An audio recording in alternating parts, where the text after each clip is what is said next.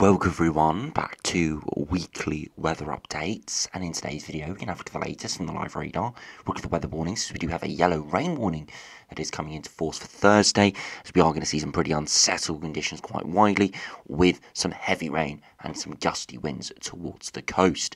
We have a look at that in detail on the latest UKV, have a look at the precipitation and the temperature over the next 5 days, as again it is going to be remaining fairly unsettled, with perhaps even some cooler conditions coming in for the north on the backside of some of these lows. But the longer term, or the mid to longer term, sort of the next 7 to 14 days, things are continuing to look increasingly colder. Now, there is no 100% guarantee that things will turn cold or blocked or anything other than westerly, but at this stage the trends are definitely there. And quite a few of the models today are again indicating the risk of high pressure moving northwards and colder air coming our way.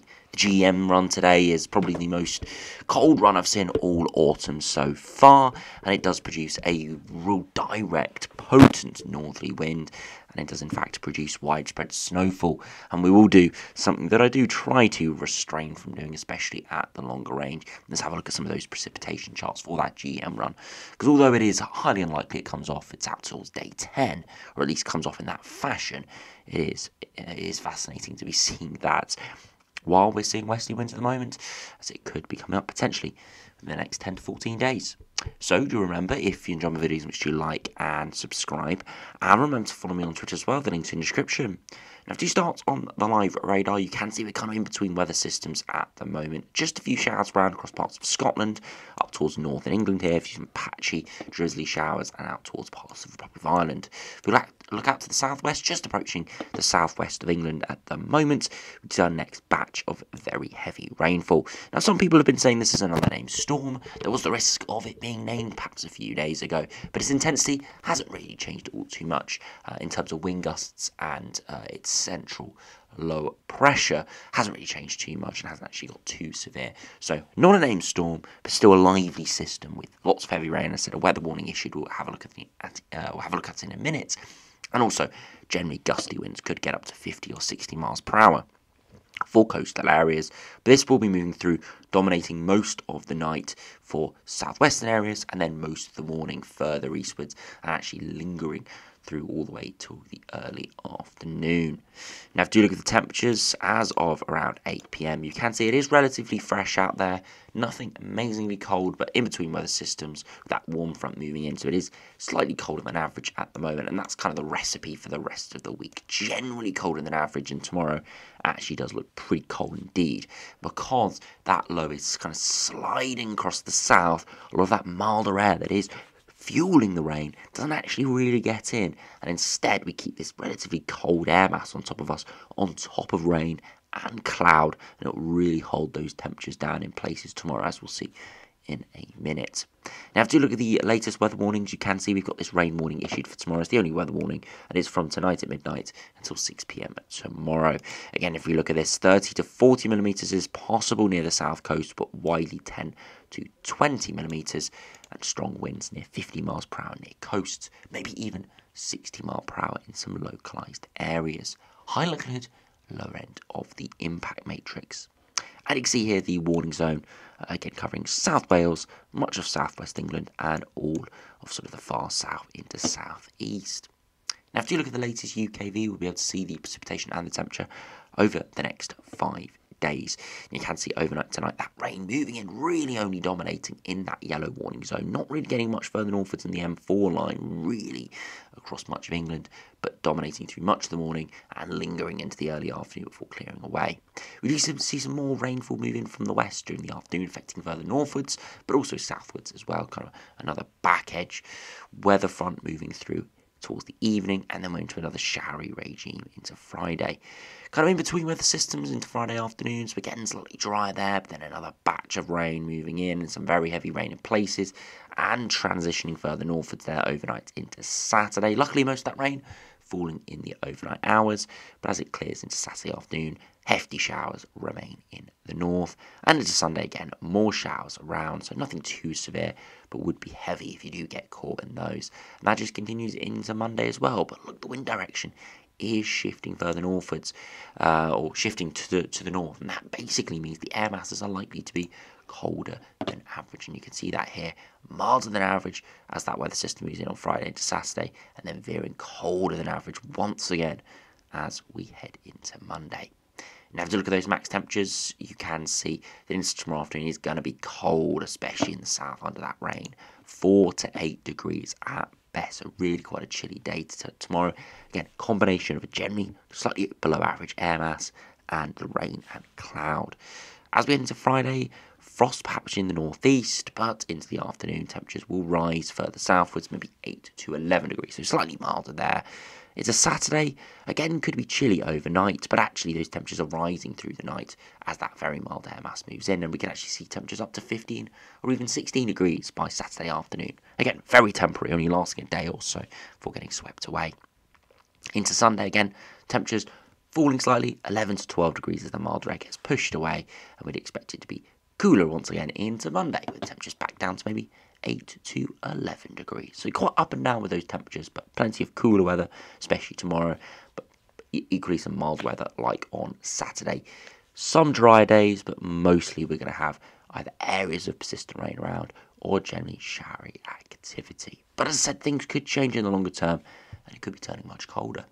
Now, if you look at the latest GFS and see what that is showing over the course of the next couple of weeks, again, you can see the westerly flow dominating over the next few days as we head into early next week. Now, this is where things start to get interesting. High pressure builds in, and this is where the models kind of start to disagree with each other. This is where all models have high pressure building in, slightly milder air mass coming around that higher pressure and turning us generally probably frosty and foggy under a bit of an inversion under the high. Now, the GFS here takes that high pressure up towards Greenland and attempts to bring a very cold northerly wind in. But if we do look at this, that block is slightly further westwards than what we'd need for a direct northerly. And what that means is all the cold air either goes into Scandinavia, underneath the core of these low pressure systems, or out towards Iceland and the North Atlantic, and actually fuels this low just to the south of Greenland.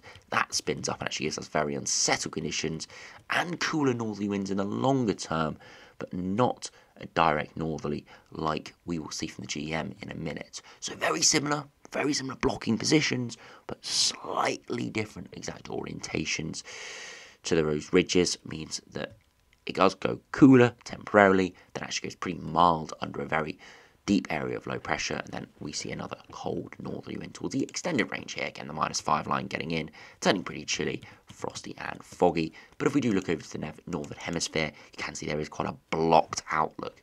So from this sort of pattern, I would expect there to be perhaps repeated bouts of cooler outbreaks or colder outbreaks as we head into early December if this pattern did come off. So yeah, GFS does get a very cold pattern developing, but unfortunately doesn't quite bring the very cold air towards the UK.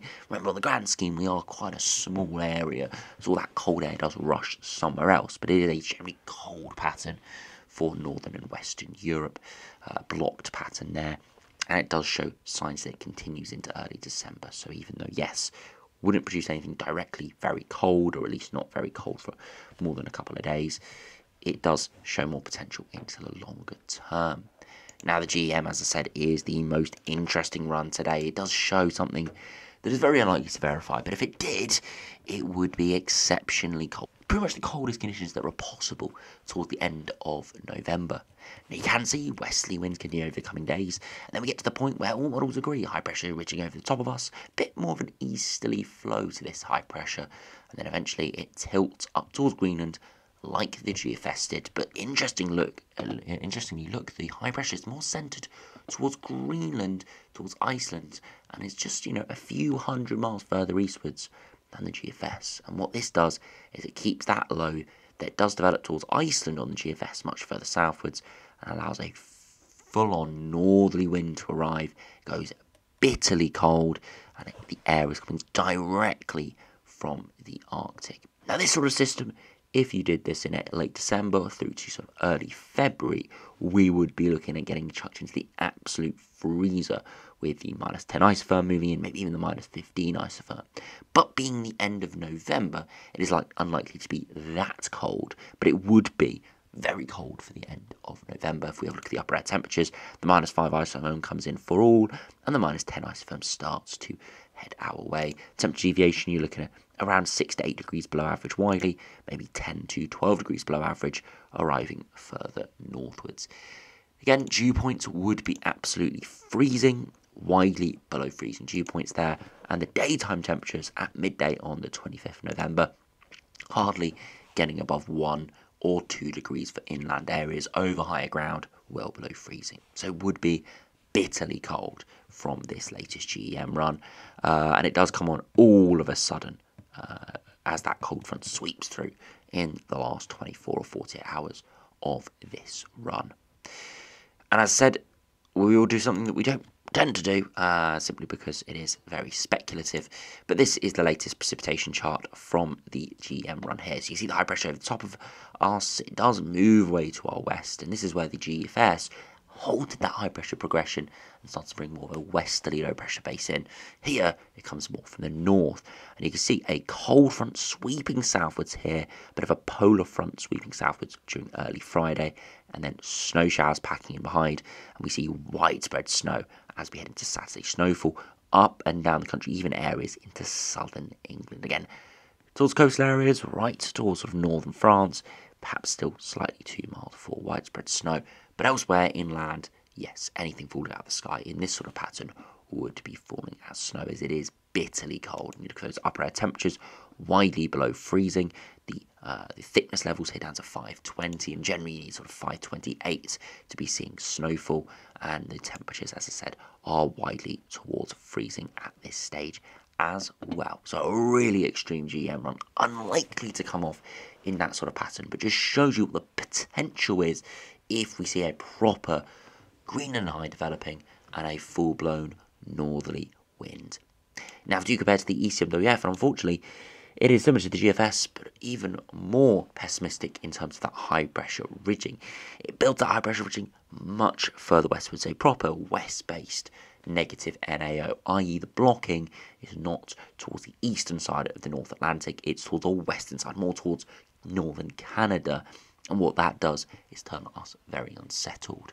Now, if we do progress through this ECMWF run, you can see it goes westerly over the coming days, continues westerly, high pressure ridges in, actually probably colder than the other runs towards early next week with a bit of a northeasterly tilt to this.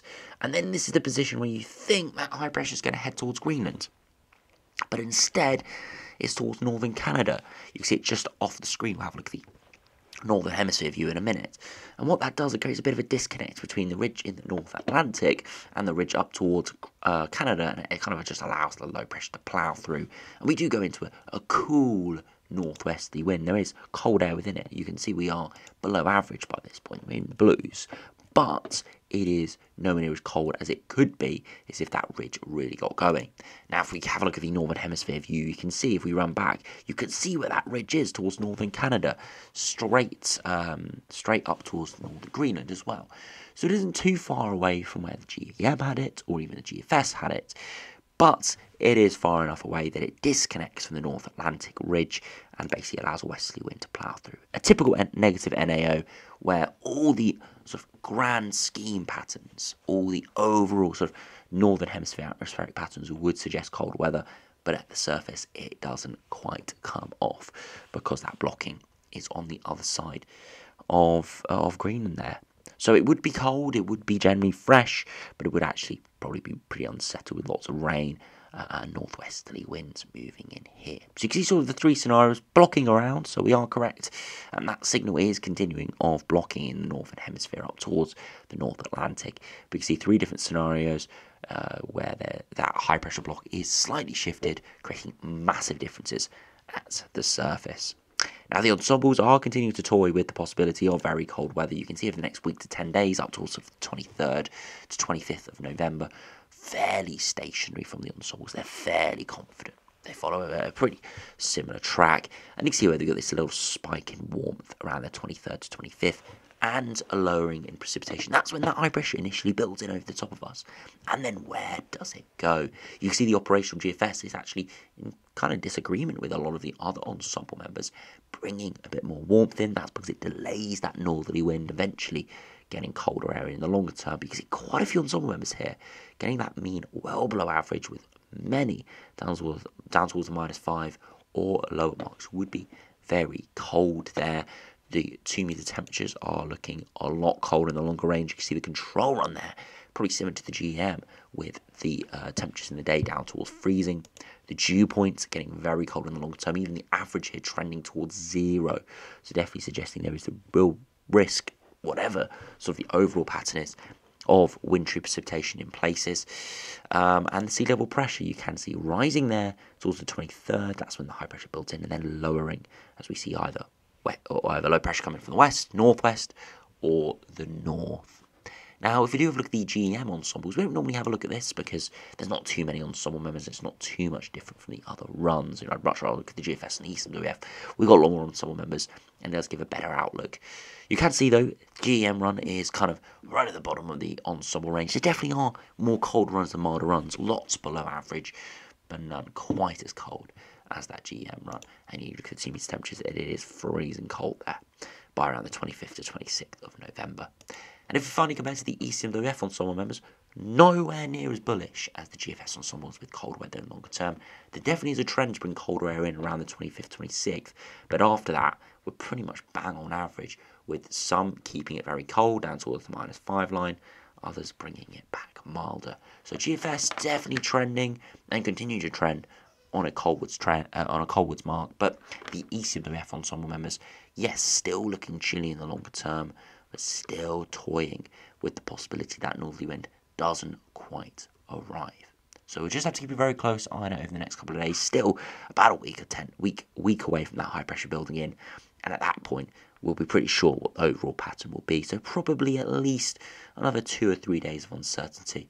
But I do think by the weekend, at the start of next working week, we will have a much better idea what the end of November will have in store. Whether we do see very cold weather arriving, whether we see generally chilly weather arriving with unsettled conditions, or whether it completely reverses and we see something completely different. I would probably steer towards the more unsettled, colder pattern. Just historically, that is how things have played out.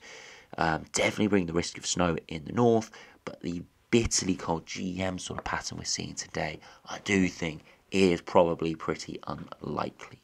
Just historically looking at these models, very rarely do we see that sort of pattern come off. Again, the last proper situation we saw that come off like that perhaps was last December, where it did go very cold. We did see very little snowfall in places, and then probably, beast from the east, that's another one that comes to mind, where there were some ridiculously cold runs and it actually did come off. But we do see regular, very cold runs, but very rarely it comes off exactly like that. But we will have to see. Can't disregard them at this stage, as we have seen multiple cold runs, just not quite as cold as that GM today.